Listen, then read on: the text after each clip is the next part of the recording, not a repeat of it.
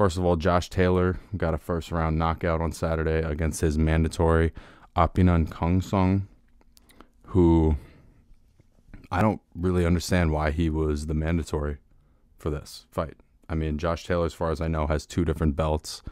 He's the top guy at 140, outside of Jose Ramirez. And it seemed ridiculous that somebody on this level that was this young and kind of inexperienced and hadn't fought any opposition of significance for the most part, why he would be the mandatory. This is where I start getting confused about what the belts are and what the role of the belts is, because, you know, when you see mandatories and it's tough guys, it kind of makes sense, right? Like, we're forcing the very, very best to be accountable to fighting a certain level of opposition. I don't feel like this was that. It was a really weird mismatch. You know, I looked Khongsong up on BoxRec and he was ranked like 160th or something.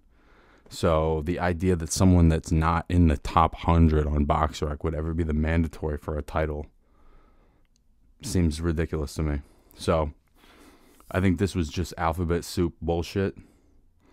And hopefully we can get Taylor Ramirez as soon as possible. There's really nothing to even talk about with this fight. He landed a weird right hand to the body. The guy went down, couldn't get up. You know, I'm not hating on Khongsong.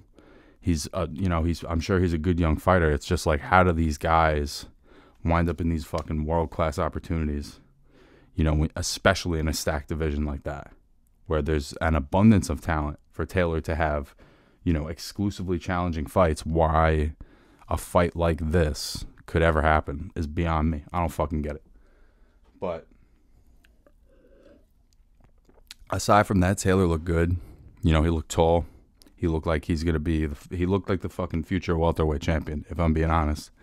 He's a big, tall guy for a junior welterweight. And once he fights Ramirez, I think he's probably going to beat Ramirez. That's just my opinion.